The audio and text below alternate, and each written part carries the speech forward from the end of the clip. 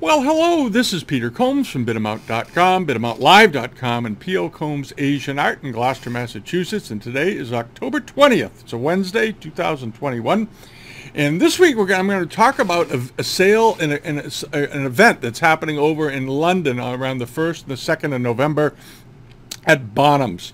And if you're not going to be over there, you can see a lot of it online here. We'll talk about where the catalogs are and so forth. It's a very interesting couple of sales they're having, and an interesting event and all of this is tied very nicely into the history of collecting in London at that back in the early part of the 20th century, how it got started, who some of the pioneer collectors were, what they found, and we're going to go through it. It's a sort of an interesting thing.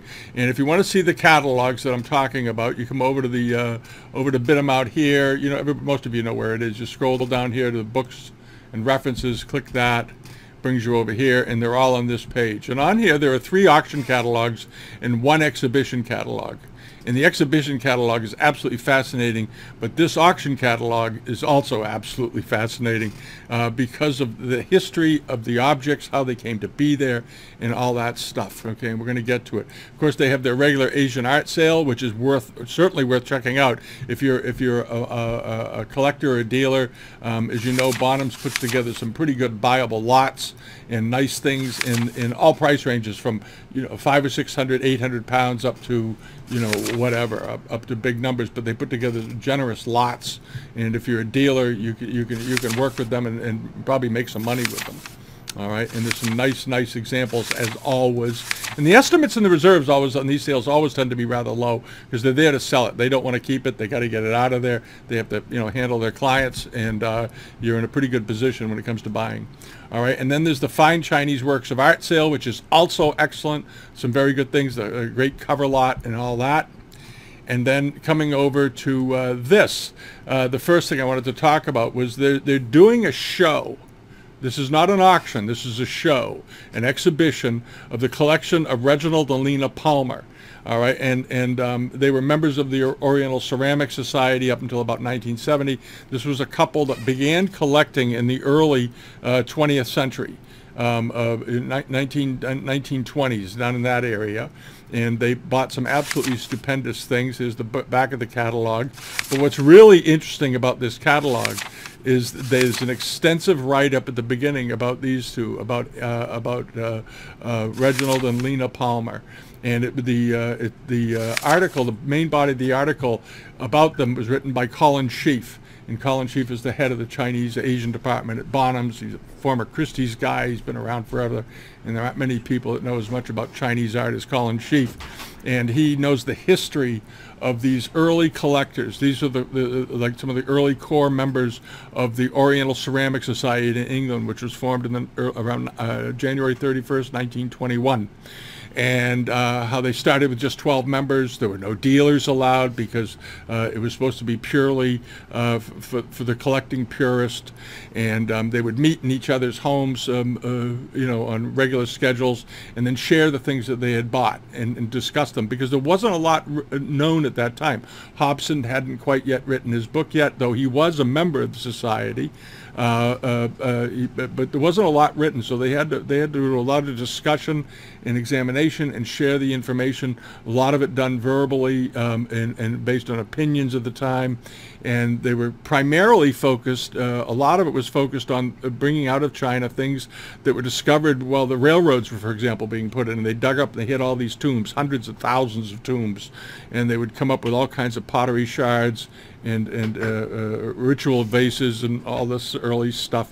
And they were focused primarily on ceramics, but over the years, obviously, they got interested in other things. When Morphopoulos came in, he was allowed to join around 1930, 1933, and he brought in broadened their interest into bronzes and jades and other things. And then eventually they allowed dealers to join around 1933 also, interestingly. And basically you could pay a modest annual dues. You could join, and companies like Spinks and Blewitts and their people joined, which was considered rather unusual because they were dealers. They were making money in this, and this was supposed to be for the purist art collector, but they wanted to expand it, and I think they realized there was no harm in it, so they went ahead and did it. And this is the story of the Parry of the Palmer family, and how they went on and collected, and goes through when they bought things, what they paid for them, who they were with, their relationships with other famous collectors of the day, how they got to meet. And a lot of them made friendships and relationships by going to these big dealers, by going to Spinks, by going to Blewitts, by making their purchases, and the dealers got them linked together. And it was a fairly small network of people, but they were all enthusiasts, and this is where it grew. And of course, it all culminated in 1935 and 1936 with the famous Burlington House exhibition that was organized by Percival David and Hobson and these guys. They got together and they organized that fantastic show. The famous Red Book that was published. I have a copy of it here somewhere. I can't find it at the moment, but it's here. And there's lots and lots of information in here.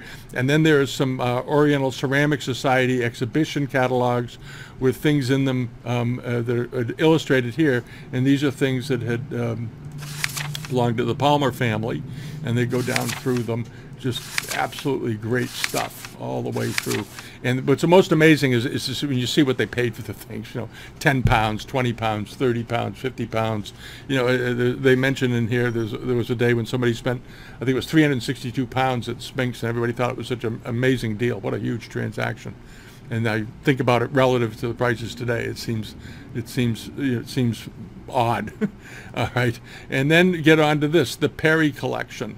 This is the collection of Edmund Parry, Edward Arthur Parry, rather. He was born in 1879. He died in 1946, and he was an avid collector. He did most of his collecting in a lot of it in the 1920s, and he bought all of it from a fairly small group of people. But what's great about this catalog is that within it, if you scroll through the thing, you get over here to the beginning, and they have some very nice illustrations of he and his wife Angelina when they were getting married. And here's David, Sir Percival David here, preparing for the Burlington House exhibition. And they all knew Mr. Parry. He was not an early member of the society, and he wasn't. They were mostly interested in ceramics. This is the funniest thing. They were all interested primarily in ceramics and early ceramics. Imperial ceramics were not that well understood at this time. They were focusing most of their attention on Tang and Sung and Liao, Yuan, and Ming porcelains. And Qing ceramics were understood and known, but they weren't pursued as heavily. They weren't being chased as hard as they are certainly today, nor valued anywhere near proportionally what they are today. And the Parrys didn't care about any of that. They bought only what they liked. They bought the things that they really, really, really liked, and they had very good taste, and they had the wherewithal, so they could buy whatever they wanted. And they bought a lot of things from Spink and Sons. And here's a picture. This is interesting, of Captain Liddell. He was a Brit that was in China, and he was supplying Spinks and so forth with goods. This is the famous Burlington House Royal Academy exhibition catalog that had thousands of things in it. It's quite a book. And they had 6 things from the Parry collection in that catalog, which was quite something at the time, though it wasn't that well understood. What they had, they referred to things. But the thing that was really interesting was the receipts. The Parrys kept their invoices, which is something a lot of us are guilty of not doing, myself included. And in here you'll find all kinds of receipts from Spink and Sons, Yamanaka and Company, Vickery, Blewitts, you name it. And it's in here. They don't have receipts for every single piece, but they have a lot of them. And they're all in here. And of course, this is all going to be fertile ground for the people out there that do auctions and sell fakes. They're going to be studying to death these things. I'm glad they didn't print them too big. And then further into the catalog of the Parry auction, they have the Burlington House catalog itself excerpted with the items that are being offered in the sale, like this cloisonne screen here. It's here, this entry, the enamel vase from the Imperial Palace, this one, and then the cover lot, which is this melon-formed Qianlong Marken period teapot, and on and on. It goes through all the pieces that were lent to the Burlington House exhibition there, and then you get into the main part of the auction itself. And it's interesting because in here are things that are buyable for people, even if you're not extremely wealthy, but you want to own something with impeccable provenance. It comes from the days when these pieces, these core collections, sort of the ground zero of Chinese art collecting and interest, really was starting the first 20, 30 years. This is your opportunity to do that. And this doesn't happen that often. It happens fairly rarely, so keep that in mind.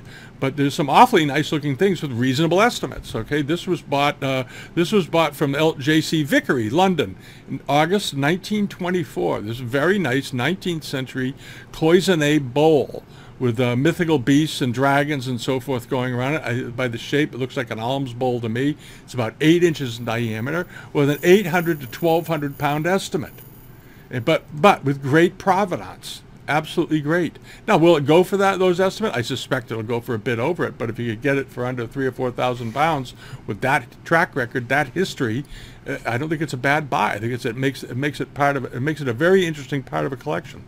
And then also the month cups. So these were the number of the porcelains, the best porcelains they bought from the fellow Captain Liddell that I mentioned a minute ago.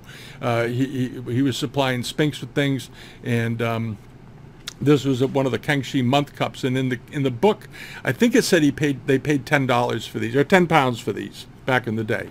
They were bought, and they were part of an exhibition in June 1929, right before the crash, and Captain Charles Oswald Liddell, right here. Here it is. And he died in 1941. Mr. Parry died in 1946, just a few years later. And it talks about it was part of the Liddell collection of old Chinese porcelain London. That's how they would market them. And but he was really over there buying stuff, building collections so he could sell it. He was also a collector, but there was a little bit of old school marketing in there. And then on to this, a pair of Yongchen or Kangxi period Femi-Vert Libary wine cups. And they don't know whether these are Kangxi or Yongchen because the work could be from either. They look Yongchen to me, but that's just my personal opinion. They're not marked. And the only history is it just says they were in the Parry collection. They don't know when these were bought. There's not much known about them, with a 20 to 30,000 pound estimate, or $28,000 to $41,000. So it'll be interesting to see what they bring. They could do very, very well because of the style of the cup. And on to this, one of the nicest pieces of lacquer in the sale is this extremely rare Tianqi lacquer covered plum blossom picnic box set with cover on a stand. This isn't a big thing. This is about 8 inches in diameter, but absolutely wonderful. And let's get it to load. I want to show you this. This is what it looks like when you open it up. You slip this cover off, and within it is this box is an inner liner, and then it fits also. This section here closes and fits on top of this, and then this goes over that. So it has a double interior section with a lid. But beautiful lacquer work inside and out. Look at the condition of this lacquer. It's as fresh. It looks as fresh as the day it was made. Absolutely beautiful. Tiny bits of wear from the cover being taken on and put on and taken off, but that's about it. Just to examine occasionally, I suppose. But the workmanship on this is superb, and it's Qianlong period, and it's estimated, it's right up there, 60 to 80,000 pounds. But very, very rare. And this was the kind of stuff that the Parrys really, really liked. They loved enamels. They loved lacquer. They liked carvings, and they liked things that were just intrinsically beautiful, regardless of where it came from. And then on to this, the big gun in the sale, of course, is this, the Qianlong Marken period melon form teapot, estimated at 500,000 to 800,000 pounds. But extremely rare, very beautiful, and it was described in the Burlington House catalog as just Canton enamel. That's all it was. They didn't say Imperial Qianlong. They didn't say that it was made in the Imperial Workshop because they didn't know. This is the thing that's interesting. Back in those days, they really didn't know where these were made. They didn't have a lot of information to go by. Today they know because they've dug out the papers, they've done all the research. But back then, you were it was winging a prayer buying. And I loved the seal mark, the 4-character Qianlong mark within this rather rococo-looking cartouche with a dragon on top. It's a very unusual framing and very attractive. And like I said, estimated at 500 to 800,000 pounds, or 690 to 1.1 million dollars US. But go find another one. You know, it's one of those deals. And he bought it in September 30th, 1925. Mr. Parry bought that from Spinks. Again, Spink & Sons. Okay, he was their big customer, it seems. And or one of his, they had a lot of big customers. He was just one of them, I guess. But anyway, and then they had another piece of enamel that they bought, also probably done at the Imperial Atelier in Beijing. This beautiful vase. It's about, I think it's about 8 or 9 inches tall, but exceptional quality, great color, and in nice condition, and exhibited at Burlington House. And let's see, it was 6.5 inches tall. It's a little smaller. Estimated at 30 to 50,000 pounds. It was bought in August of 1924, and there's a very good extensive write-up of other examples and pieces that was exhibited over different times, and there's a whole lot of information on here about it. It's all good reading.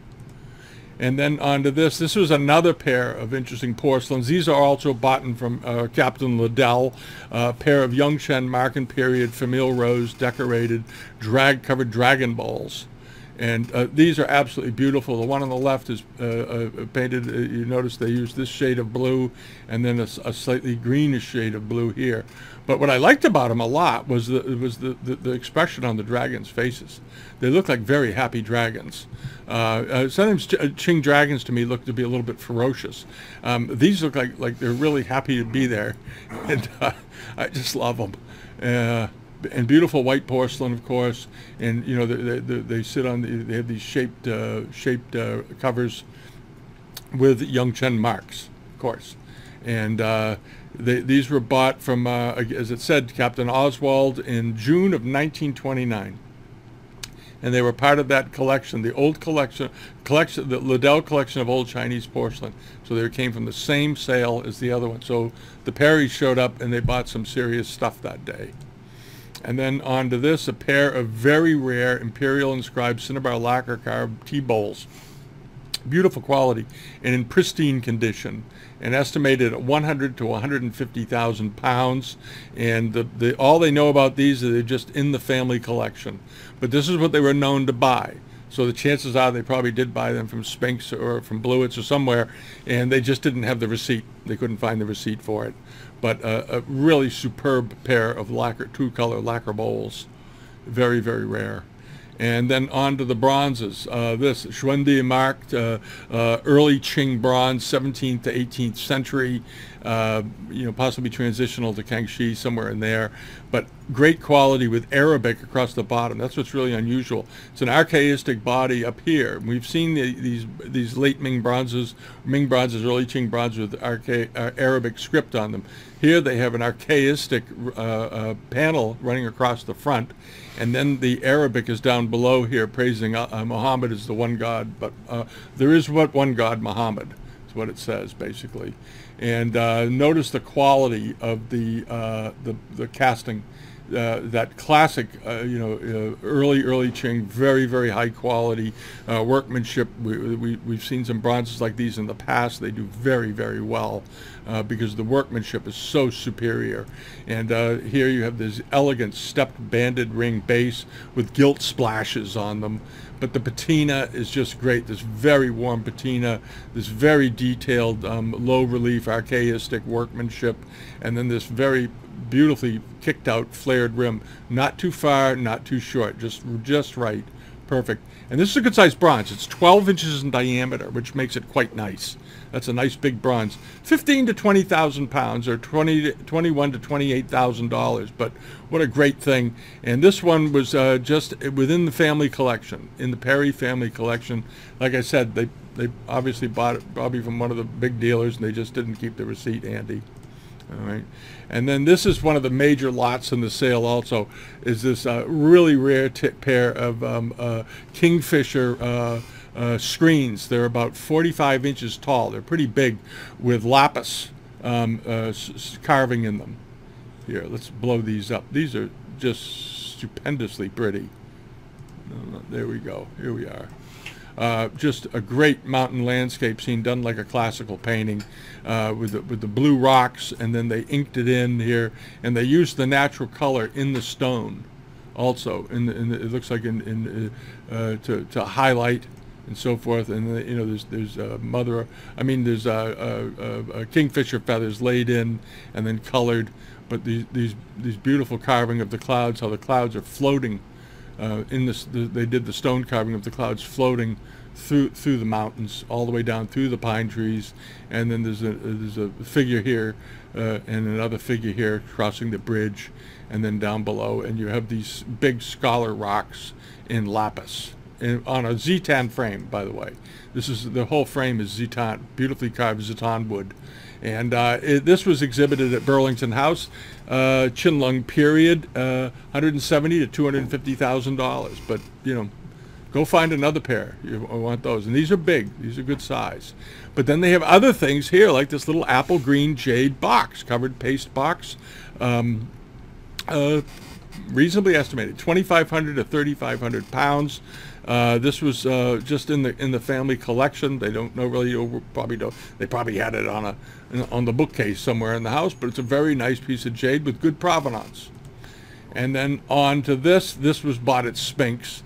This very, very rare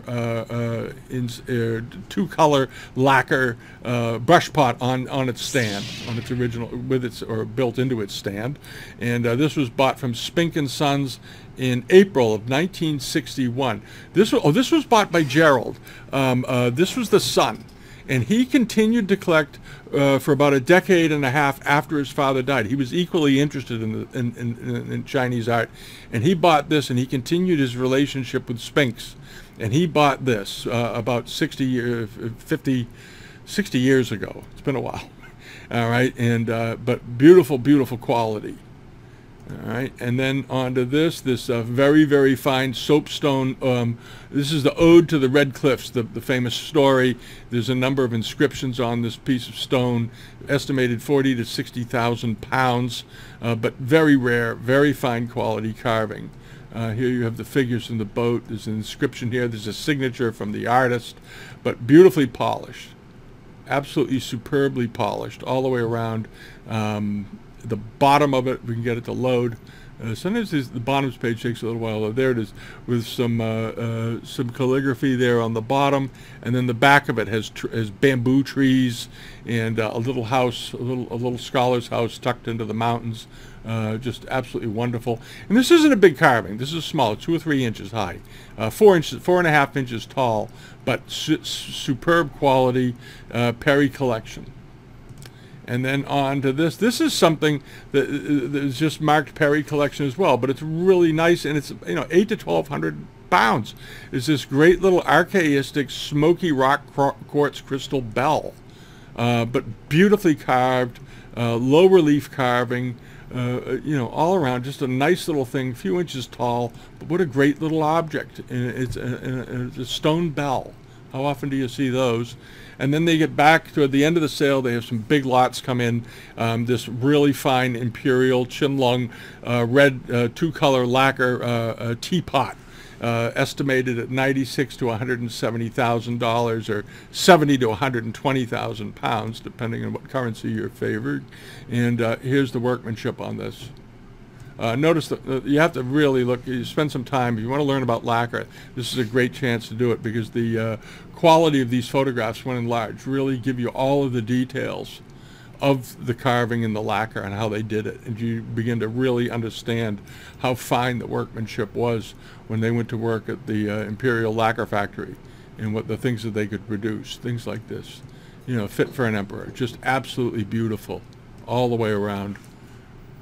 All the way around. Classical form, spectacularly well carved, and estimated accordingly, $96,000 to $170,000, or 70 to 120,000 pounds. But then you come back and they have things like this. This was bought from Spink and Sons.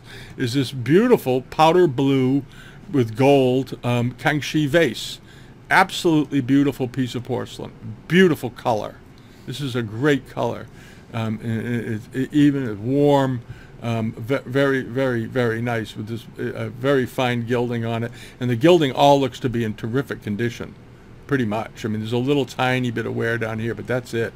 All of it looks fine. The bird, the flowers, and all that. And this very nice silver inlaid, possibly Zeton lid. I don't know if they tell you what the lid is made out of in the description. So I'll just say silver inlaid wood cover. Okay, they don't say it's Zeton, so if they don't say it's Zeton, it's not Zeton. It's just a very fine dark wood. And it was bought by Mr. Parry in 1923 from Spinks also. Imagine going into Spinks back then. Holy mackerel. It must have been something. And then on to this. This was from the Liddell collection, again, from that exhibit and show back in 1929, is this figure of the Guanyin, 18th century famille rose, 8 or 9 inches tall, but beautiful quality. Looks to be in very, very good shape. There's a tiny bit of enamel loss down here on the skirt. I think there was sometimes a problem with this kind of enameling on a smooth surface, and sometimes it peeled, and it looks like this is just peeling. I don't think it's damaged. I think it's just the enamel's peeled off of it. The fingers look pretty good. You know, if you're interested in it, make sure the fingertips are okay. That's always an issue on these things. But overall, it's a beautiful thing. The pale pink sort of, you know, lining the robe, going onto the floor and all that, and the beautiful downcast eyes, sort of demure look of the Guanyin, beautifully done. And 4,000 to 6,000 pounds, or $5,500 to $6,000 or $8,000 US, but very rare, very nice, and it is 9.5 inches tall. All right, and that's sort of a rough look at some of it. This is not the entire sale. This is just a dozen and a half of, I think, some of the interesting things that caught my eye. But the whole sale is interesting. It's all stuff from this family's collection, and these kind of collections don't turn up very often, so you do want to check it out. And as far as this other sale, the exhibit goes, go read up on it. And if you're going to be in London, by all means, go see this. I think it's on view.